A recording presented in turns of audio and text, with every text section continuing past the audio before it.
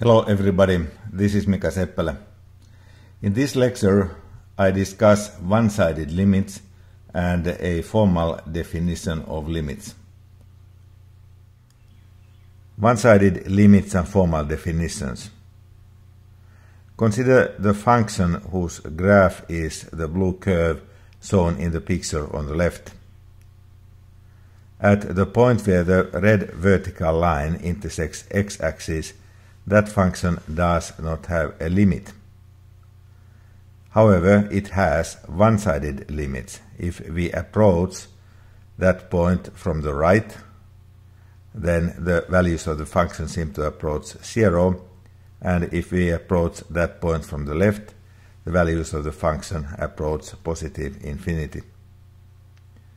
These one-sided limits tell us about the behavior of functions and are therefore important. We also discuss next formal definitions of limits, and we saw an important result, stating that if the limit of a function is positive at some point x0, then near that point x0 the function takes positive values. It may take a negative value at the point x0 itself, but near the point x0 it must take positive values. This is perhaps the most important result of this presentation. Limits rigorously. We have previously defined limits by saying that the limit of a function f at a point x0 is a number L if the values of the function f get arbitrarily close to L as x gets close to x0 but is not x0. A precise mathematical definition for this is the following. Limit as x approaches x0 of the function f of x equals L if and only if for every positive number epsilon we may always find a positive number delta such that whenever the absolute value of x minus x0 is between 0 and delta, then the absolute value of f of x minus L is less than epsilon. Here we do not allow that x equals x0, therefore the requirement is that 0 less than the absolute value of x minus x0 less than delta. Alright, let's take a look at how this formal definition can be used to prove that the limit as x approaches 0 or 1 divided by 1 plus x squared equals 1. To prove this, we start by saying let epsilon be a positive number. Then we look at the difference 1 divided by 1 plus x squared minus 1. Its absolute value is the same as the absolute value of minus x squared divided by 1 plus x squared. Here we have simply combined the expressions within the absolute value sign. Now, regardless what x is, x squared is always non-negative, therefore this quantity is always at most x squared. So we get this estimate by replacing the denominator 1 plus x squared by its lower limit, which is 1. If the denominator gets smaller, then this positive expression gets larger. And the absolute value of negative x squared is of course same as x squared. And now this has to be less than epsilon, and this is less than epsilon if x is less than square root of epsilon, which can be taken to be our number delta. Hence, for all positive numbers epsilon, we were able to find a number delta satisfying the condition of the formal definition of limits, and this means that the limit as x approaches 0 or 1 divided by 1 plus x squared equals 1. One-sided limits. Recall the definition of the floor function. Floor of x is the largest integer which is at most x. This picture shows the graph of the floor function.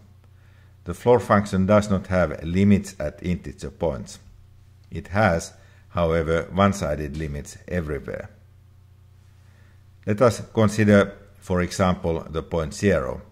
As x approaches 0 through positive numbers, then the floor of x is always 0 and approaches hence also 0. So regardless what x is, if x is positive and less than 1, the floor function takes a value 0, and therefore as x approaches 0 through positive numbers, the values of the floor function also approach 0. We say that the right-handed limit of the floor function at 0 is 0. Now if we approach 0 through negative numbers, then when x is between -1 and 0, then the value of the floor function is always -1. And this means that the limit of the floor function as we approach 0 through negative numbers is also -1. And the notation for this is limit as x approaches 0 through negative numbers, floor of x is -1.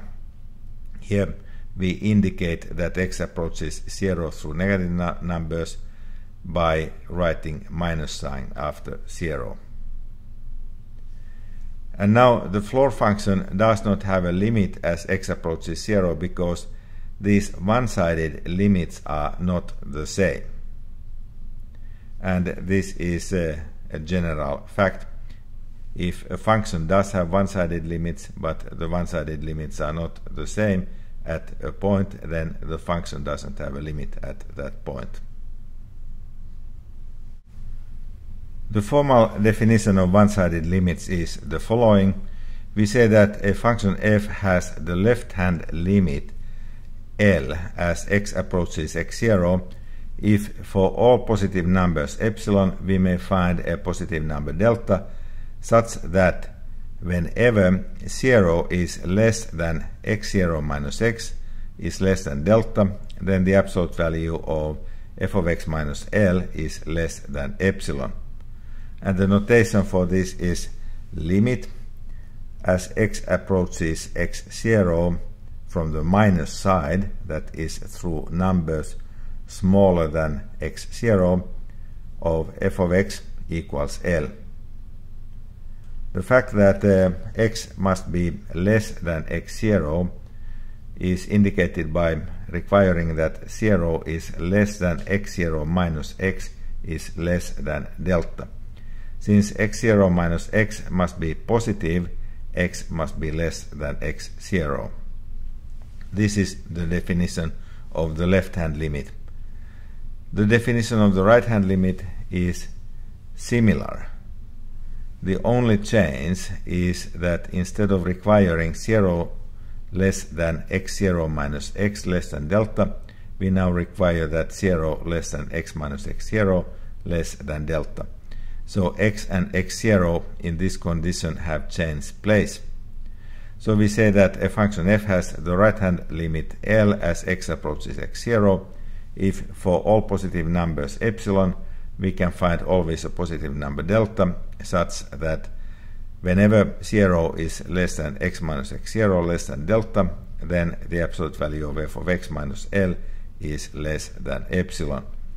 And that is denoted by writing limit as x approaches x0 through numbers larger than x0, f of x equals L.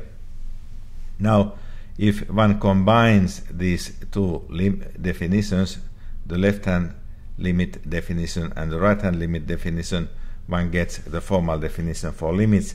So, immediate consequence of these definitions is that a function f has a limit at a point x0 if and only if it has one-sided limits at that point and if these one-sided limits agree.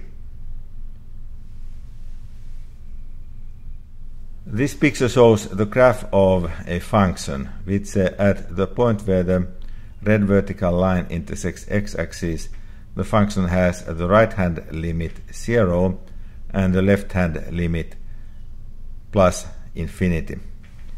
So in general, if a function f has the plus infinity or minus infinity as a one-sided limit at some point x0, then it has the line x equals x0, that is the vertical red line indicated here as a vertical asymptote.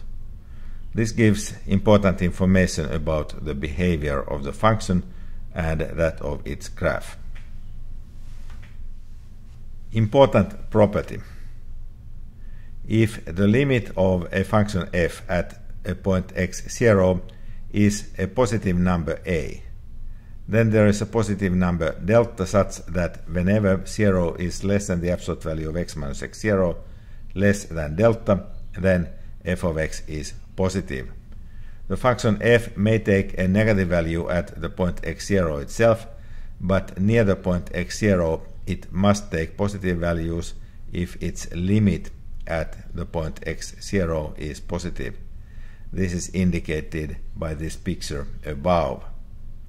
We prove this important property by using the formal definition of limits. Recall that the formal definition of limits was that a limit as x approaches x0 of f of x equals L if for any positive number epsilon we may be able to find a positive number delta such that whenever 0 is less than the absolute value of x minus x0 less than delta, then the absolute value of fx minus L is less than epsilon. We use this formal definition. We had now assumed that the limit of the function f at the point x0 is a positive number a, and we claim that then there is a positive number delta such that whenever 0 is less than the absolute value of x minus x0 less than delta, then f of x is positive. So in this formal definition of limits, we may take epsilon to be any positive number. In particular, we may take that to be the number a. A was assumed to be positive. Then it means that there is a number delta which is positive and has the property that whenever 0 is less than the absolute value of x minus x0 less than delta, then the absolute value of fx minus a is less than epsilon, that is less than a. A was a positive number. So if the absolute value of fx minus a is less than a, it means that the number fx lies at a distance which is less than a from the point a itself. Now 0 lies at the distance a. And if a number is negative, then it lies at a distance which is larger than the distance of 0 from a. And therefore, since the distance of f of x from the point a is less than a itself, it means that this number f of x must be positive. So we conclude that f of x is positive whenever 0 is less than the absolute value of x minus x0 is less than delta. So we were able to find this delta, which is a positive number, such that whenever the distance of x from x0 is less than delta, but x is not x0, then f of x is positive. This is needed later when we study properties of functions. To summarize the discussion, recall that we have defined left-handed and right-handed limits of functions, and we have observed that a function has a limit at a point x0 if and only if the left and the right-handed limits agree. Also, if a one-sided limit of a function at the point x0 is either plus infinity or minus infinity, then this function has the vertical asymptote, the line x equals x0. Important property of functions. And then we had this result which says that if a function has a positive limit at a point x0, then it takes positive values near that point x0. This is needed later.